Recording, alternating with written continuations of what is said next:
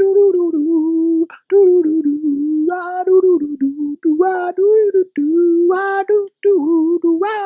your bros and mofos, what the hell's going down?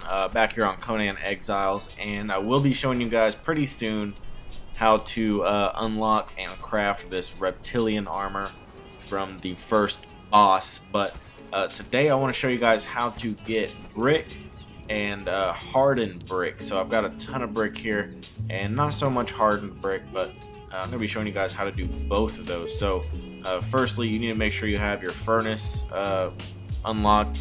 Obviously, I mean, it's pretty good to have a furnace, I think, but anyway, so to get brick, all you have to do is throw your stone into the furnace and make sure you have some fuel, and for every, 10 stone, you get 1 brick. So you can see down in my crafting queue down at the bottom that I am it's smelting the stone into brick right now. So once it turns that into brick, we want to know how to get hardened brick, right? Brick gets us pretty far, but then we need to start using hardened brick for quite a few upgrades and stuff like that. So for hardened brick, I'm going to go to the next furnace I have set up. It already has some brick in it, and it also has some stone consolidant. Now if we turn this furnace on, it starts crafting the hardened brick. For every 1 brick and 1 stone consolidant, you get 1 hardened brick.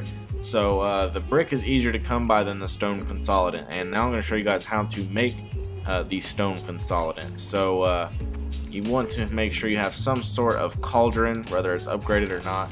I have the firebolt cauldron, and if you throw in some twine and some ichor, you can scroll down to the stone consolidant, and you can see for every 2 ichor and 2 twine, you get 5 stone consolidants. So I've already thrown some twine and some ichor in there. Hopefully you guys know how to get twine by now, and if you don't know how to get the ichor, I'm going to be showing you guys how to do that next. And so anyway, we have the ichor and the twine in here, and I've selected to craft as much stone consolidant as I can, and now I'm going to turn it on, and you can see it's crafting down at the bottom. It's going to craft us some stone consolidant. So we take the brick and the stone consolidant, fire it up in the furnace, and you can see it's already making hardened brick. So the ichor for the stone consolidant, if you guys don't know how to get that, I think the best way to do it is by fishing. So I've gotten some cage. I've got what is this? Cage for like shellfish, and then I've got a fishing cage. So you want to grab the unappetizing, the unappetizing shellfish and the unappetizing fish, which would be the little bitty shrimp, and for the fish it would be the little piranha looking thing. So yeah, fishing is definitely the fastest and easiest way for ichor.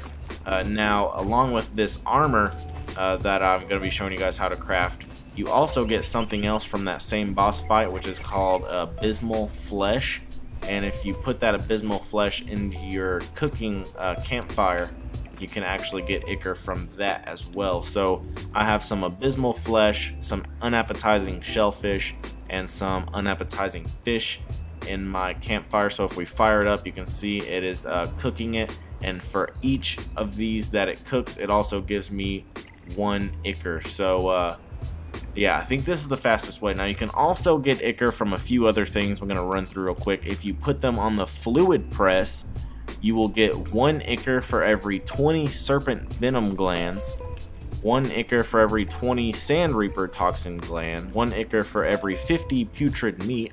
So if for some reason you're saving your putrid meat, all of the spoiled meat and stuff like that, then for every 50 of those you can get 1 ichor. So you can also get 1 ichor from every 20 volatile glands, and 1 ichor from every 10 abysmal flesh, which I'm showing you guys right here. So once we have the ichor, just go and throw it into your your furnace, or no, your cauldron, and make the stone consolidant. So that way I've showed you guys how to make the brick, which is making right now. It's smelting down to brick over here in the first furnace, and in the second furnace I showed you guys how to combine the brick with the stone consolidate to make hardened brick. And so hopefully before too long you guys have all of the brick and hardened brick your heart can desire. Now keep an eye out, like I said, for how to unlock this reptilian armor.